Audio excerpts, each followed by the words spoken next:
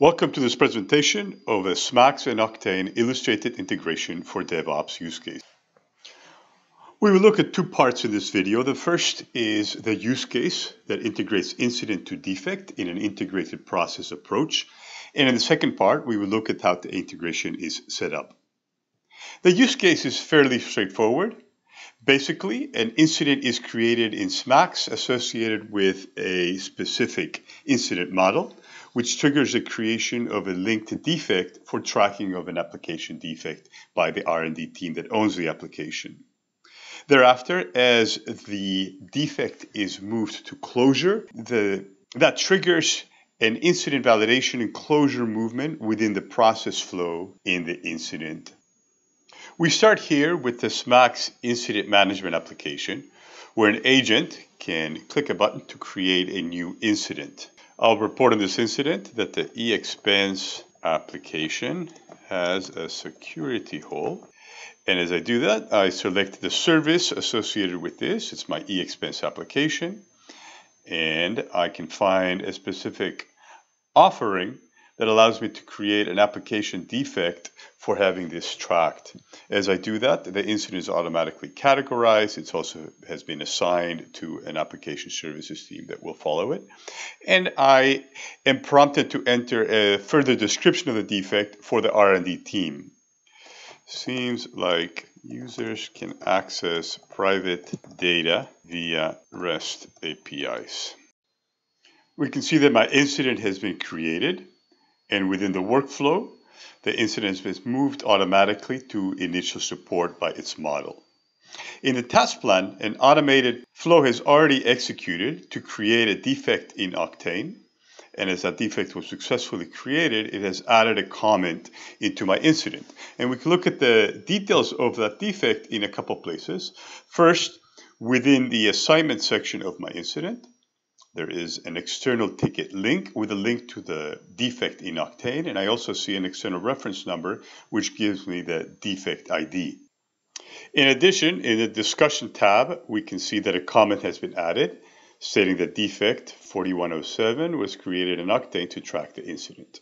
Of course, if we go back to the assignment section, and we look at the external ticket link, the agent can click on that and be taken directly into Octane to look at the defect and track the status more closely. Here we can see the LAM Octane defect. eExpense application has a security hole with the actual title passed in.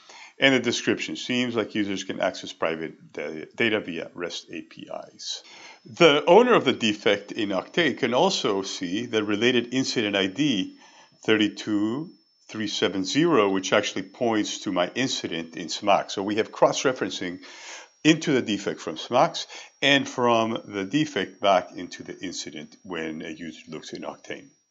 Furthermore, as the owner of the defect moves it through various transitions, right now this defect is in its open phase. I'll move it into the fixed phase and save that.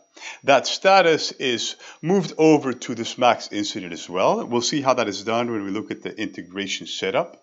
But for right now, let's take a look at the incident, and I will force an update, which normally will take place automatically. And we can see right now that the status of the incident has been updated to reflect the status of the defect. This is tracked also within the assignment section, where we can see the external ticket status.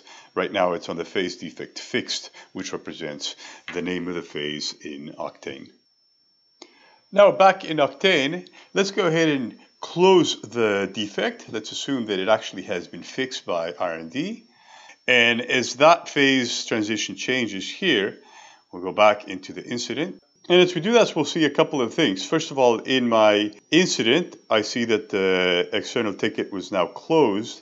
And furthermore, if we actually look at the workflow, my incident has been moved over to review so that the incident owner can get the assigned task of reviewing that the fix has actually taken place correctly in the application, and if so, move the incident into its closure. Now that we've seen the integration, let's take a look at how this is set up. It's quite simple actually, through a combination of code disconfiguration. The first part of the integration is implemented within SMAX inside the model definition for incident management. We can see that I have an application defect Octane tracking model that has been defined. That's the model that was associated with the incident that we just saw being opened.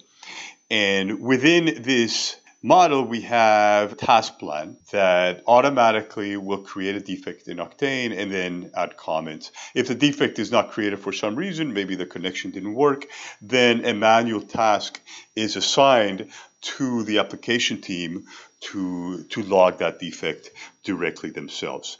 But the creation of the defect in Octane is done through the invocation of an operation orchestration flow that has been defined as part of this integration. And let's take a look at that. So within operations orchestration, we have a SMAX DevOps flow library. Within it, we have a couple of different integrations. One that does the same DevOps type of use case with Jira. We have the one with Octane, and two different flows. The first one that was invoked when the incident is created by the model will create the defect, in Octane. And as that succeeds, we'll then prepare some data back to update both the link, the status, and the ticket number in the incident, and pass that information back through REST APIs in SMAX. The second flow in OO pulls updates from Octane and pushes them back into SMAX. It actually takes in as parameters a defect ID that tells us what defect we want to pull from Octane, and then brings that information into SMAX. It actually retrieves the incident ID from the defect and knows what incident to update in SMAX. And this is triggered in a couple of different ways.